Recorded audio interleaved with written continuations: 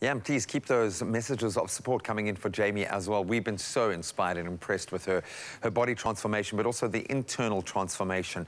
So we'd love for you to share that journey with us, and we'll continue to do it throughout the show. In fact, it's a health-inspired show today. We want to get you moving, maybe trying something new. We've proven that climbing is a fantastic way to really get in touch with your body, and now we have a plethora of indoor climbing gyms to find throughout Jersey.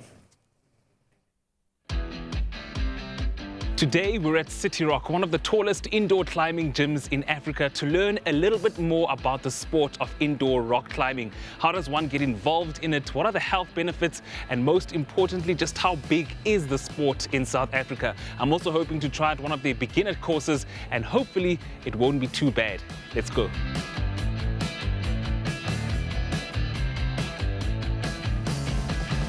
Kirsty, these are some pretty high walls you guys have in here. Yes, they are. We are really proud of that. City Rock Cape Town and City Rock Johannesburg have some of the tallest walls in Africa. So that is pretty great for us and for the climbing community. And talk to me a little bit about how you became involved in the sport of indoor rock climbing. It was pretty interesting. I'd always had a passion for outdoors, and then when I heard about rock climbing or mountain climbing at my university, I decided to get on board with it. And when City Rock Johannesburg opened up, I just had to be here. How does indoor rock climbing differ from conventional outdoor mountain climbing? Is there any correlation, any similarities? There's quite a few similarities. So you use the same gear. The risk can change differently because now you've got rocks that can fall off, but indoors you can have grips that fall off the wall. Let's move away from the risk now. What are some of the health benefits that indoor rock climbing has on the body? So on the body, it also has on the mind. So on the body, it is a full body workout. You get everything from your arms to your legs to your core. Everything is included when you climb on the walls.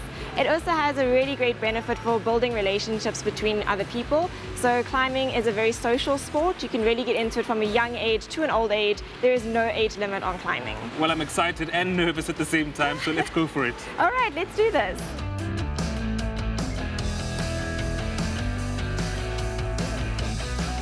Okay, so it's not always the same color that will tell you the grade.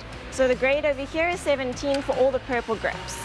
So if you climb on only the purple grips, you're doing a grade 17. Okay, so I'm going to clip you in. Okay. As a beginner, a staff member will always assist you clipping in on the machine. This is called an automatic belay, stands for auto belay system. So you're going to clip in like that. The gates are always opposed to make sure that they don't open each other. We're going to check that you're all locked, nice and safe. So there's no way it's going to snap? There's no way there's no way I'm going to fall?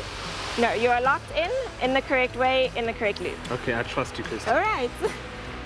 We started off today's indoor rock climbing tutorial with the auto belay, and this wall is really just for fun or for beginners like myself or for general training.